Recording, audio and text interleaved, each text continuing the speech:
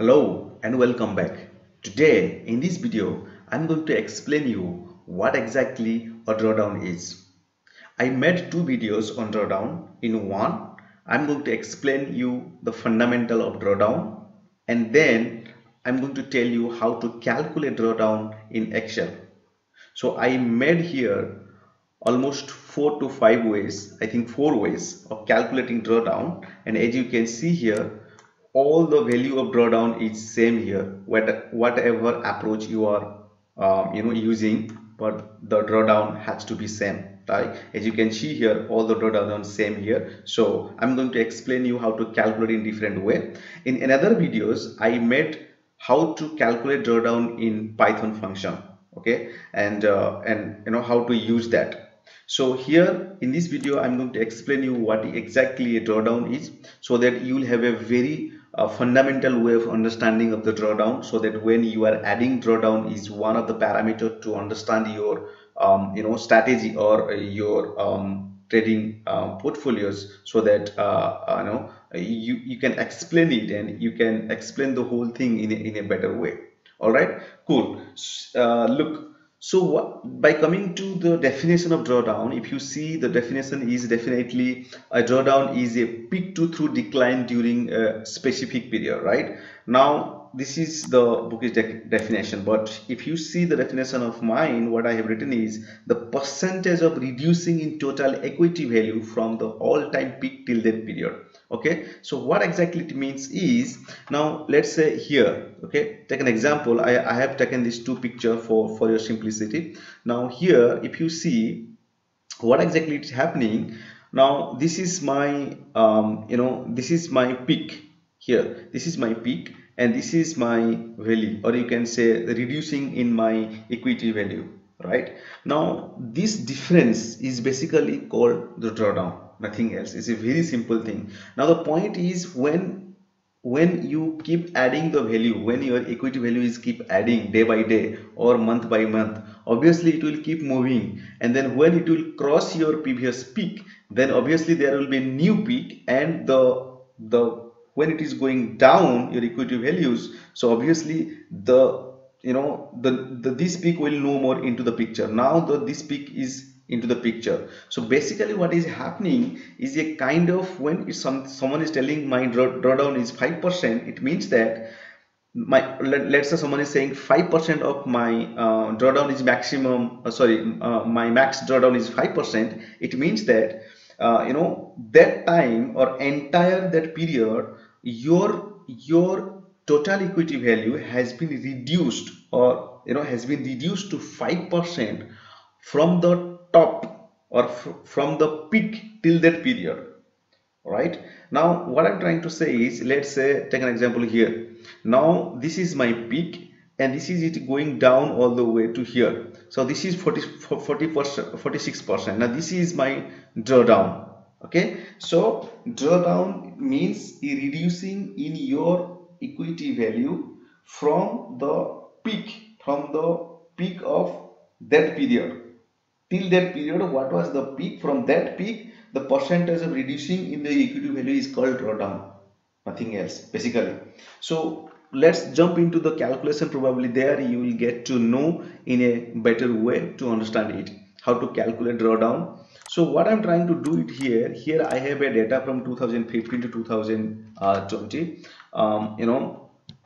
What exactly I'm doing it here is a kind of I'm just first I'm just trying to calculate my equities value. So this is my PNL, and this is my cumulative, this is my equity values, because I have started with 150,000 into my trading account. So I started with 150,000 and I got a PNL of 3,504. So definitely my equity value in my trading account has gone up to increased by 3,504, which is 153 and 504 now. Now next day again I got 9,550, so my equity value got increased to 160,054. So this way my equity values keep increasing or decreasing. This is my cumulative value or total equity value in my trading account for each day. Now I'm calculating what is my peak for each day. So peak means till that day what is my total maximum value.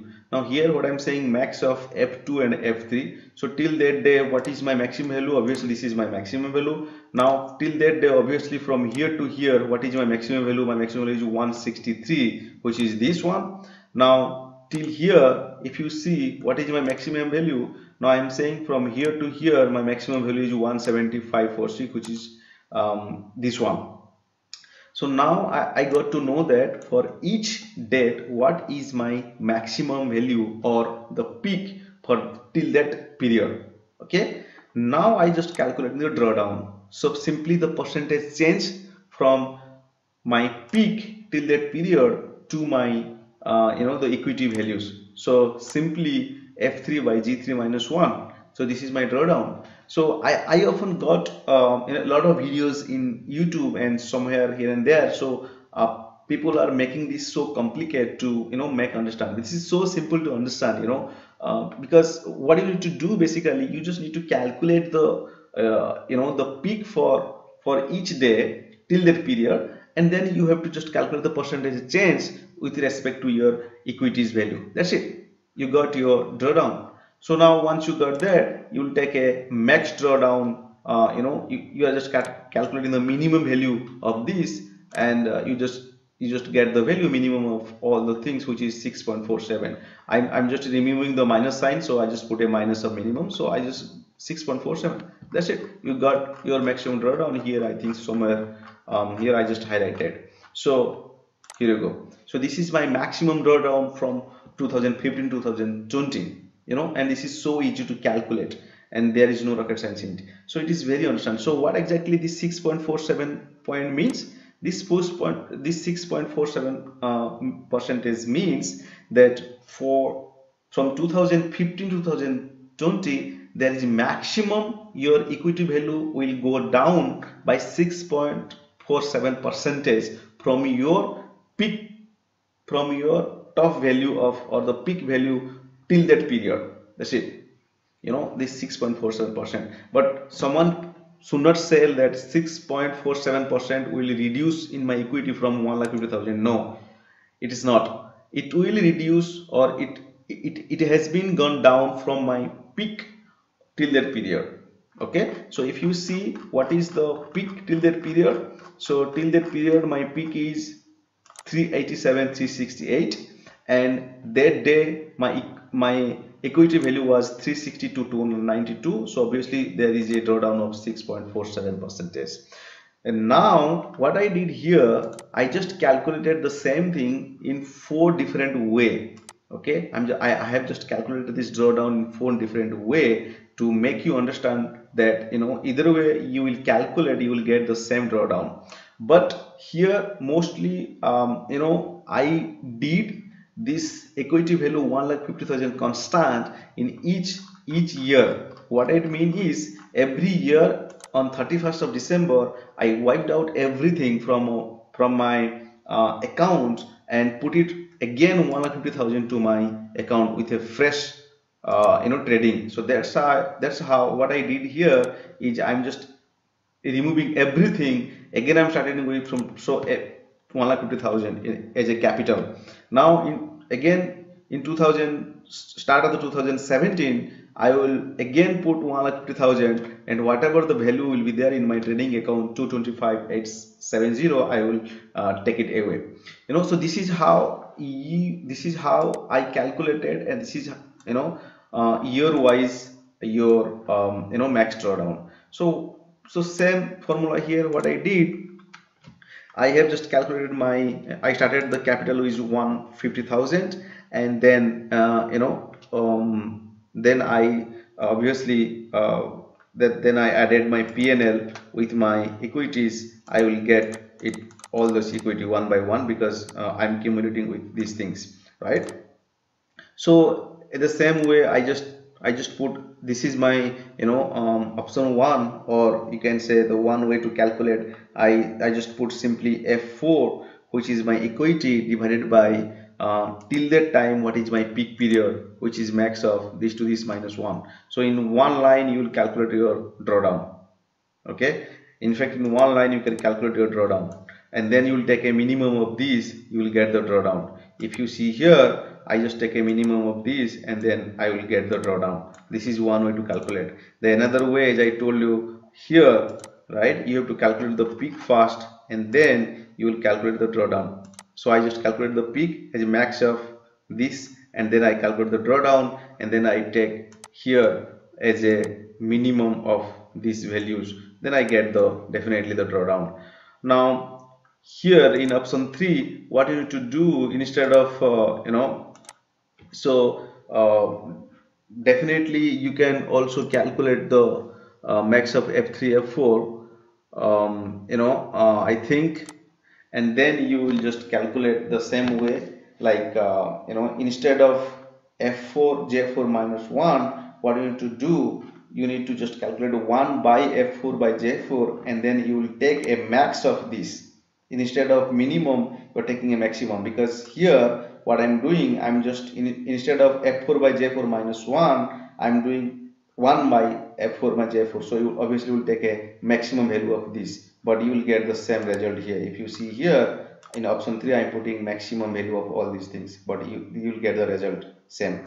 Now in option 4, instead of you have an absolute value of your equity, if you have a percentage, definitely also you can, by using the percentage, you can also calculate the max, I mean the drawdown, and then you can calculate the max drawdown. So as you can see here, so the max drawdown for all the year is exactly same, so whichever method you will use. So I hope this video will make you understand what exactly a drawdown is and how to calculate the drawdown in Excel for different way. And my next video is I will show you how to calculate drawdown in Python and how to write a function in Python to calculate drawdown. But honestly speaking, I think in Excel it is better way to understand and to to implement it in your project and all. So I often got a question from a lot of people that how to do that and what is a drawdown is. So I think I explain you all the things, and you just go through this video, and I'm going to upload this file into my GitHub account. You can download there and you can have a look. Whatever the questions you have, you can put down in the comment. I'll definitely get back to you, and I love to make some videos on different topic as well. So keep supporting me and just subscribe my channel. Thank you so much for watching this video. Thanks.